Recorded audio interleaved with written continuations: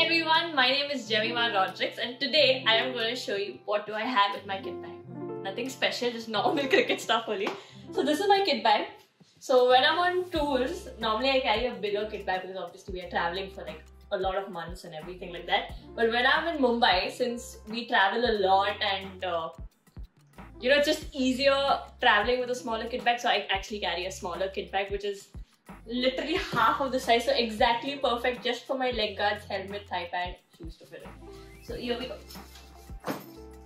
So firstly, whenever I pad up, I always put my pads first. Okay, that's like what everyone else does. So I have my leg guards here, my thigh pad, okay, spikes, helmet, gloves, and I also carry a lot of grips. So these are a lot of grips that I carry, and I prefer white always. So if you see most of the time I always have white grips on my bag. So yeah, so over here is where I carry all the stuff where I can take care of my bats. So when you're on tour, many a times you don't get to go and like get your bats repaired.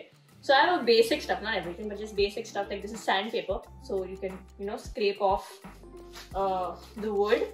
Then I have my bat tape, which I generally put on the edges of the bat, and I also have a gum which I put under the bat. So I have gum which I put under the bat. So basically what happens in the bat is that the down part, normally when we play in the mornings, there's a lot of dew. So I put that gum so that the dew doesn't sink into the wood and it doesn't become soft. So yeah. So that, and then I have a bag where I keep all my helmet gear. So because you sweat a lot, so there's a whole bag of my helmet gear, and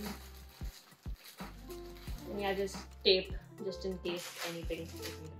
So yeah, basically that's it. I mean, it's nothing different, nothing something out of my mind, but I think yeah, this is the basic thing, and that's my kit bag for you.